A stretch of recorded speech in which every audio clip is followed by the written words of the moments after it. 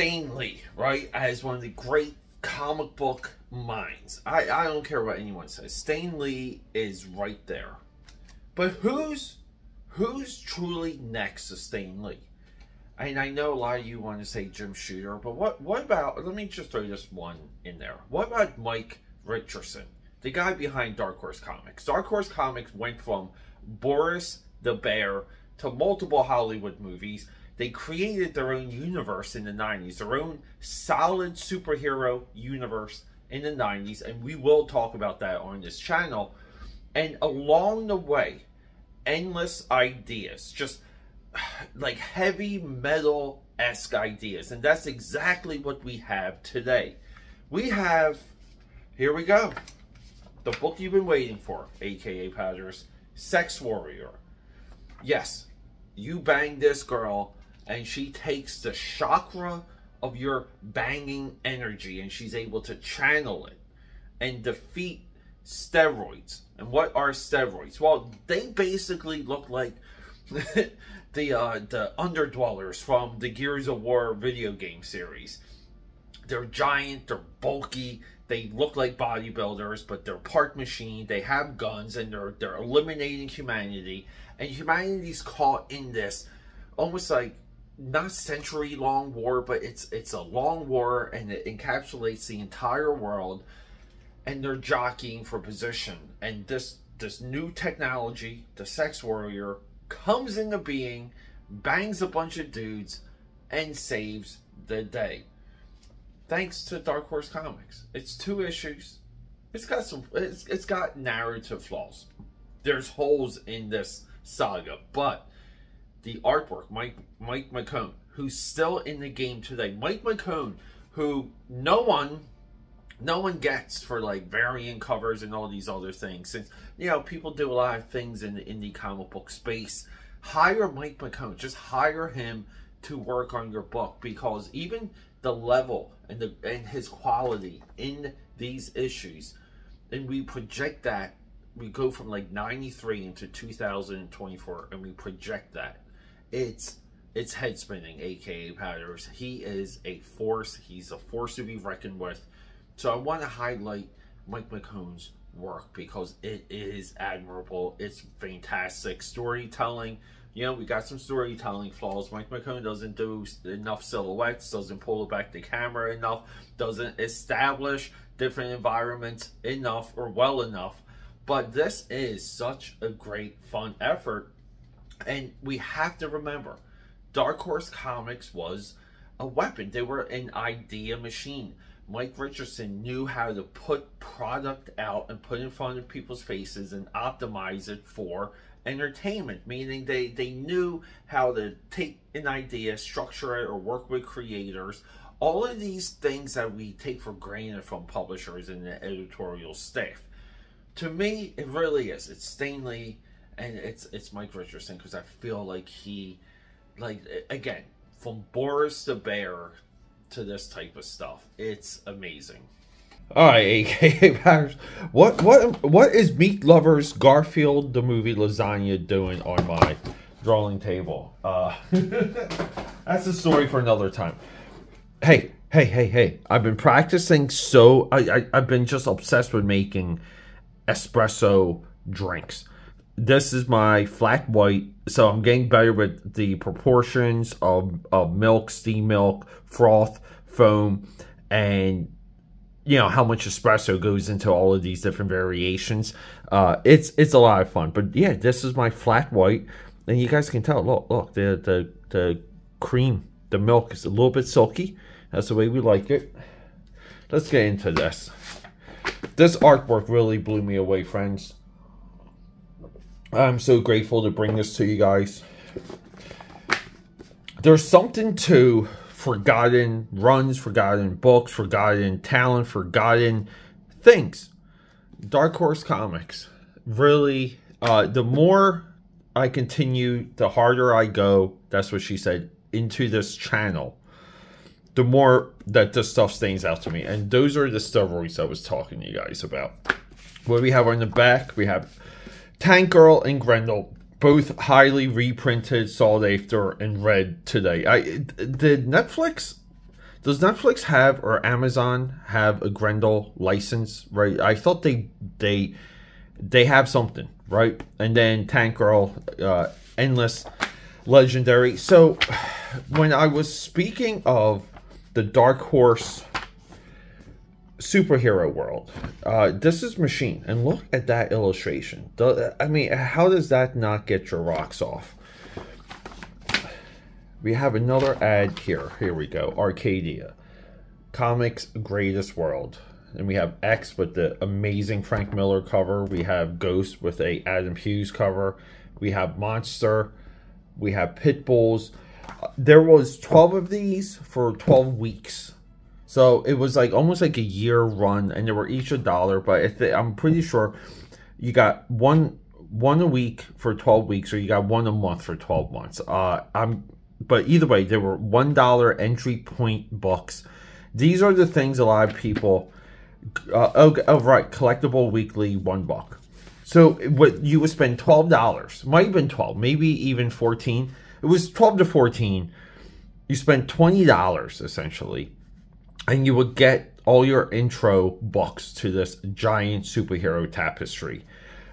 At this time, everyone was trying to create the next new superhero universe. The wild thing is none of it survived. All these superhero universes of the 90s didn't survive, and people want to say it's because the quality was low. It has nothing to do with the quality. It's the people moved on, the industry changed, and reading habits changed, but not on this channel. And we will do an absolutely deep dive on World's Comics Greatest World. Here we go. So we get this like opening narration, and we're just I'm going to catch you guys up just with this one. This is why I like captions. Captions give you information. Who would have speculated in the late 20th century that only 100 years in the future, this planet would see the most bloody and perverse conflict ever staged by the human race, ? And we continue. I have to position it because it is blue. It's a blue caption with black lettering. It just doesn't quite fit. It really should be yellow or a light orange. That in the year 2105, the whole planet would become locked in mortal combat. I like the sound of that. Youth attempting to wrest freedom from the aging ruling elite in humanity's first age war. And look at this graphic design here. It's a little baroque. It's crooked, but it's top notch. I love the inside cover page. And here's our the steroids. These are our Gears of War looking dudes. Now, hey, for now on, when anyone talks about Gears of War, tell them the look of those underground dudes are the steroids from Sex Warrior. Yeah, and we get into combat. Like the effects of James Cameron's Aliens are still humming and hauling. James Cameron's Alien is just on repeat on every single comic artist VHS player. We have some nice ship design. We have some nice pilot, nice conflict here. We just have your colonial marines going crazy. And these guys are just getting blown apart. They're getting shredded. So, there you go. Captain, what the hell is that? Something better. And then boom, like this insect looking thing busts through. So in issue 2, they break down this insect as at one time it's like the humanoids were the models. And that's kind of where the conflict became a stalemate. But eventually insects would be adapted. The anatomy of insects would be modeled for war machines, essentially. And once that became more prevalent, the war would be over. So this is one counter. The next counter is going to be our sex machine, our super being, so to speak. She's very much like the girl from Fifth Element. And then, you know, we get like somewhat of a video. This girl's like, look, I took some holo vips of it. Do you want me to beam them? And so they get back to base. It looks like the, you know, the Solanco in Aliens. And this girl's like, this dude's like, okay, did any of you think to film that creature? Yes, I told you I. So this chick's already like, come on, like you're not even paying attention. So she scans the creature, and then somewhere, it's like by replaying the scan, this, like the sex warrior appears. Now, it's not very clear. I think we do need some additional captions, some exposition, but we kind of, we can follow it though. And this is what I mean about some of the storytelling issues, because even here, we go from like war-torn street, we're exterior, we're outside, and then, you know, we're inside. But the tone of this, the tone doesn't fit, because again, like, look, tonally same. We can't track that we're moving the story. It just all looks like the same environment. Yeah, she comes, everyone starts blasting. I'm on your side. But if you pull that trigger, I'll stick that gun where the sun don't shine, and she's just there, like, butt naked. They run full body scans. They see that she's like human, but she has, they say she has all, but with strange internal energy patterns. Okay, we're going with it. See how we changed the scene, and we know we're in a different scene. So we get like a little bit of exposition. Ancient cult of Tantra. So they talk about like tantric sex. They're talking about chakras over here. And look, there we go. Through tantrosity, so tantrosity, it's like, so basically through banging, a sex warrior like me can channel the energy into creative or destructive force. We don't need this sex yoga plain rice crap. You think so? Without me, the main kids will win. Let me tell you how it is, right? So they kind of go into a little bit more detail, and she's like, look, and she picks 2 dudes. That's all right, but I'm not ready to go into battle until I'm charged up. Charged up. Here we go. I normally need trained men, but the 2 of you look lusty fellows. Amateurs will have to do. So they get into it, but look at McCone's like faces, his shadows, his application, like even this panel. But see how well these 2 panels work versus what we were saying earlier, where we know we're transitioning time, and we know we're in a different environment. So again, all hell breaks loose. The main kids are just wrecking shop. They're tearing everyone apart. I mean, I love this dude's leg just getting separated. This dude, like that, look, right here. And part of the description is that the main kids are targeting kind of like unlicensed individuals. So you kind of have to go along with it. Then she shows up, and we see her like chakra marks. And she just like, you know, it's an all-out battle. Great angle shot here. Like, we're kind of like looking up, then we're looking overhead. And she gets thrown around. It mangled her body, then threw her lifeless to the ground. But they get her, and then she's like, hey, come here and I'll show you. I need to replenish my power. So she's, then it ends with them having to bang her. But I love the sunset here. Like this like you want to say the printing, like the printing's sacrificing a little bit, but what a wild panel. I really do love that we're in a sunset here, and we know like time has transitioned. Perfect. So we get in issue 2, and look at the splash page for issue 2. Like, what is happening here? Mike McCone he's at a different level with this. And I absolutely love John Eramis. He's our inker, he's our colorist, but what he is doing with everything. The two of them are working in tangent. They bang, she's ready. So she's going to demonstrate. So they have a steroid here. They hit him with a sledgehammer. They literally hit him with a sledgehammer. They shoot a gun in his face. And she basically kisses him.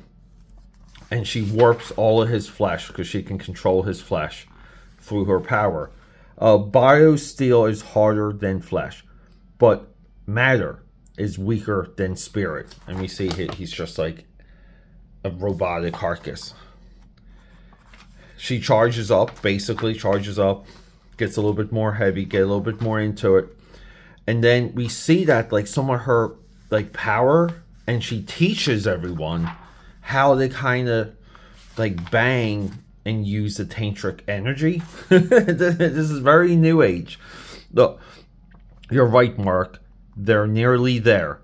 It's disgusting. Yes, it's madness. Yes.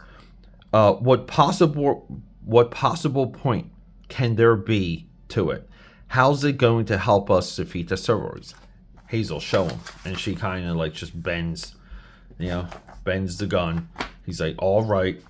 So let's go. So we kind of see that the humans now, even though they're vulnerable to the bullets, they do have like force fields. They're able to control their strength. And they're just like snapping the limbs of the steroids and busting them up. They attack. You know, the Mantids attack some of the humans. They cannot penetrate the humans. The humans don't die. They attack her. She plays dummy. She's like, oh, I got you, bitch. And then boom. They just nuke them. And then essentially, like the hive leader, the hive controller, the leader of... And this is where, again, like storytelling, we try here with the lighter yellows and the pinks to go from basically a nighttime excursion into the day. So she summons like the leader of the steroids. He tries to nuke her. She nukes him. I mean, great F-15 here. The dude gets blown away and like we're done. I don't know where she is, but I know she's not dead. It's something to do with that weird stuff she taught us. You're right, Hazel. She taught us a lot. About the biomechs, ourselves, but for me, mainly about women. And then we kind of have her, like, in the clouds. So, it's, you know, like, we wrap it up. It's a little bit quick. It's not truly defined what this, you know, what this version of the steroid is. But we're to assume he's the leader. He's the one to kill. And she's able to summon him. She sacrifices herself. I have to say, like, this is very heavy metal inspired. But at the same time, you almost like want a 6-issue, 8-issue miniseries out of this. And you just want to keep expanding the ideas and the lore. Because I think it's there. And it's hokey, but it's a lot of fun. And it's kind of that big idea science fiction stuff, and it's somewhat post-apocalyptic war. Always great, always fun to read. You know, like, you want to see more of this universe, though. You want to see more of all of this. You want to see more of how it works, and if there's more of her out there, what are they doing, what's the next step. Really good stuff, guys.